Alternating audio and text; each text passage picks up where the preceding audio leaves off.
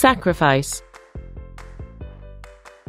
The weak f7 square is a frequent target for piece sacrifices, often already in the opening.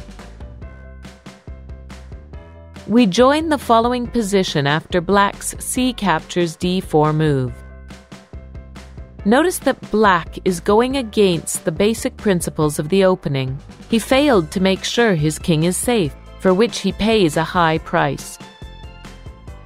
White plays the knight takes f7 move, which is a knight sacrifice, but it destroys the only piece that defends the e6 pawn.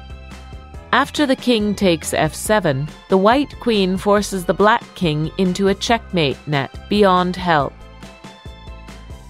Although the king tries to escape from the continuous checks, after queen h3, black is forced to congratulate white.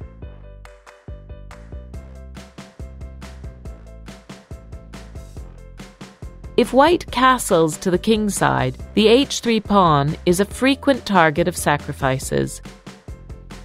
Destroying the king position often results in an immediate mating attack.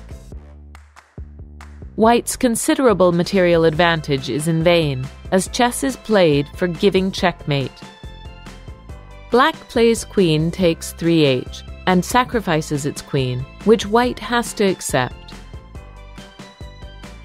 After g takes h3, the white king position collapses completely, and black checkmates the defenseless king with his bishop moved to the long diagonal.